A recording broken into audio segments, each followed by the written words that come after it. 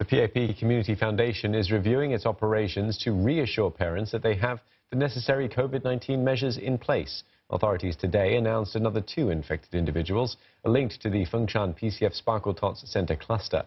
The centre has been closed for 2 weeks, while other Sparkletots centres will remain shut until Sunday.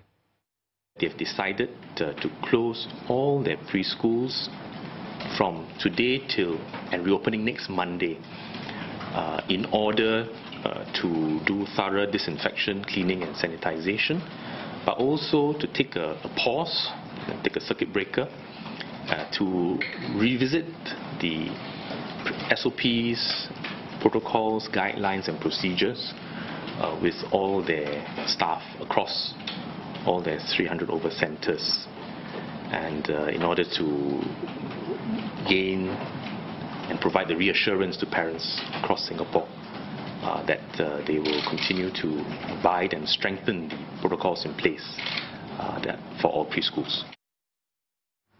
There are now 20 cases linked to the latest COVID-19 cluster, which comprises 15 staff and 5 family members. 5 children who said they felt unwell have tested negative for the virus. All children and staff who were at the Fengshan Centre between last Monday and this Tuesday have been quarantined. They will take the necessary measures hereafter and do the necessary in order to hold to account the causes of what happened. But nevertheless, this is not a time for us to pin and assign blame. The key is to make sure that we uplift and uphold the morale of the entire sector and continue to give assurance to parents. I think that's absolutely important. And this is something that needs to be sustained.